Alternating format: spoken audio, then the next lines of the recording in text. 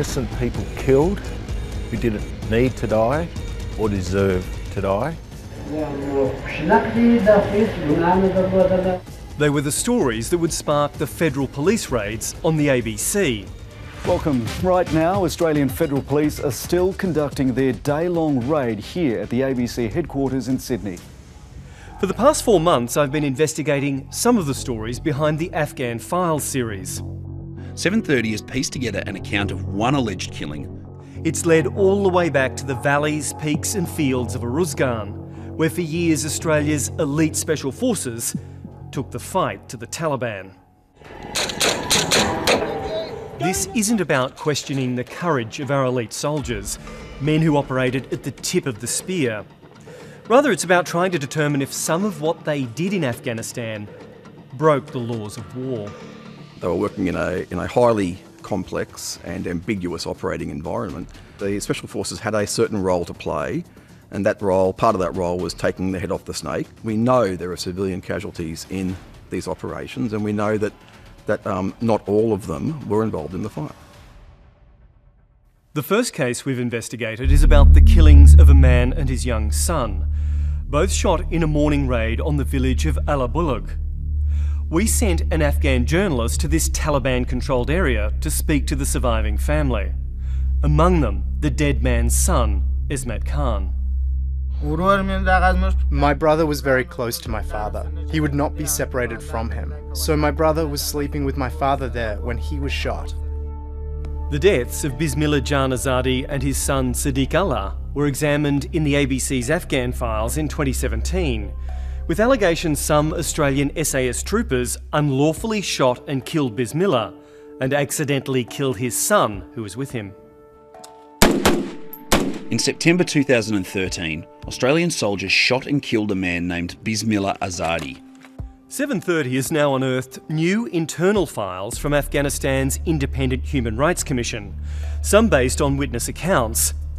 We have around 90 reports collected over several years, detailing allegations against both the Taliban and foreign forces.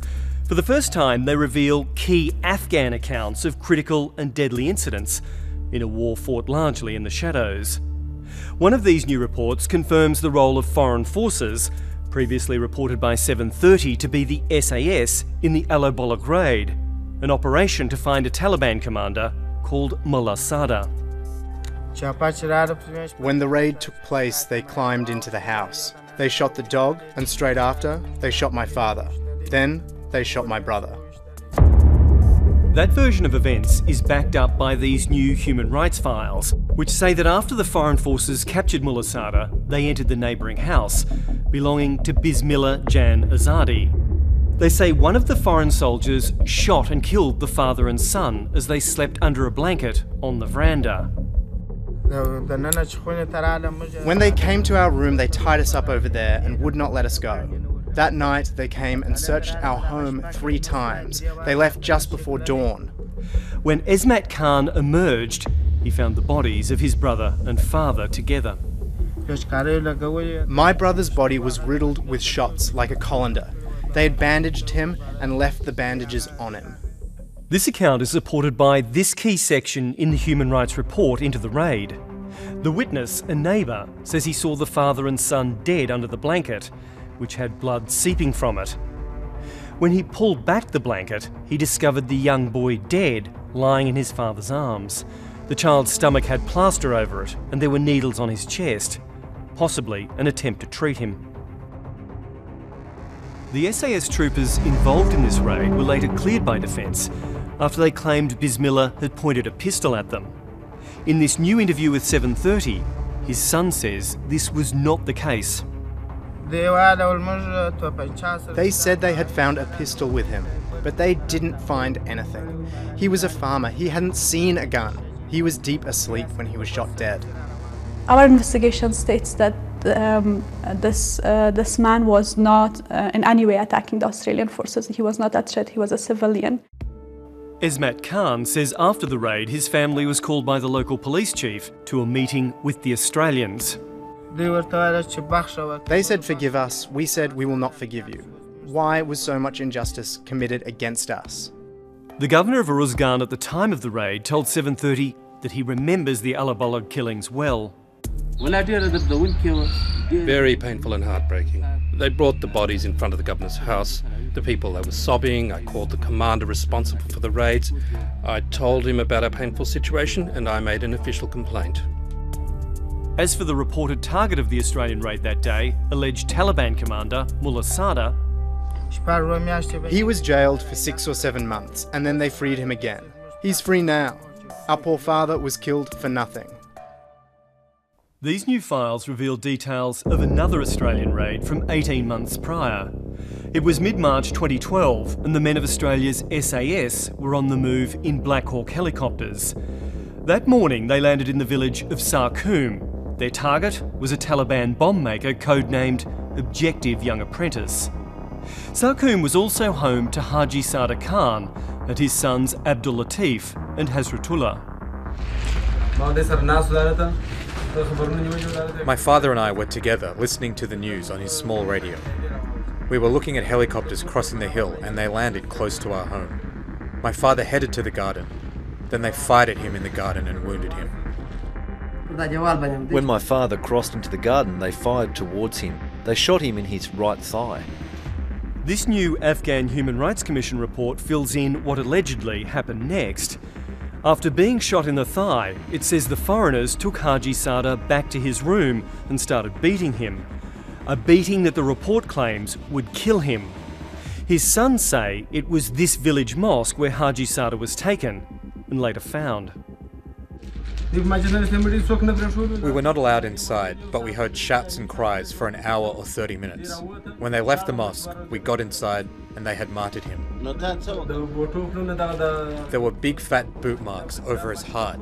You could see these boot marks all over his body, over his neck also. Haji Sadr wasn't the only one from Sarkoom to die that day. There was a young guy named Mirza Khan. He was my age. People told me they have martyred Mirza Khan. The Human Rights Report says Mirza Khan had gone out to irrigate his field. That's when the foreigners came. It says they had a dog that attacked Mirza Khan. It bit him and wounded him. The report then alleges Mirza Khan tried pushing the dog away, but when he did that, the foreigners shot and killed him.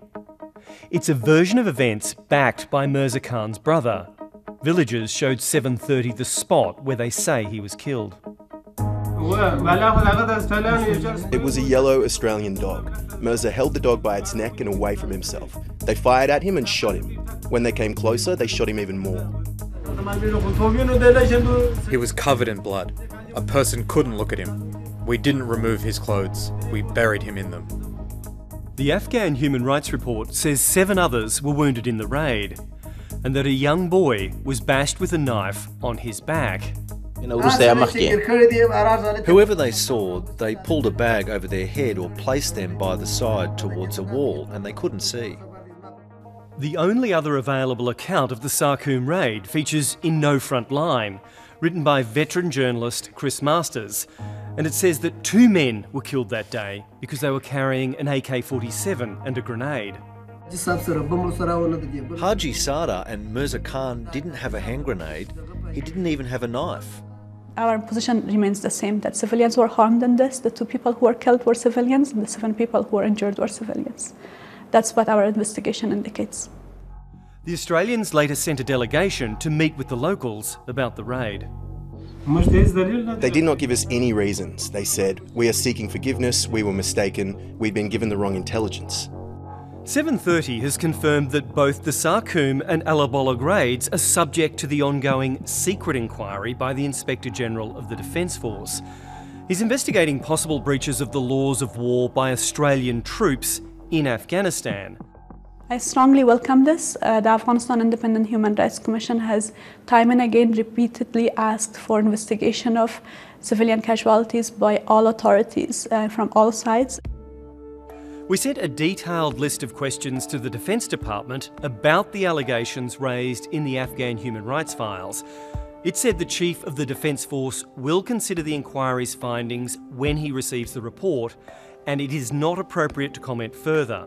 The reality is that this is largely uncharted waters for Australia. We're stepping into to an area now of potential war crimes, potential homicides in an operational theatre. For the villages of Sarkoom and Alabullag, the Inspector General may be the only person capable of giving them the justice they say they're owed. They killed our men. We don't know, by God, why they were killed. The Afghan human rights files are important because injustices have been committed against our people, and these injustices should be investigated. Why have such things happened? Why have these people been killed?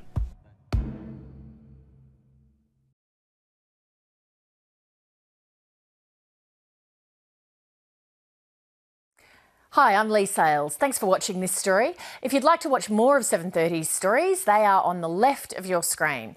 And tap on the button below to subscribe and get the latest from ABC News.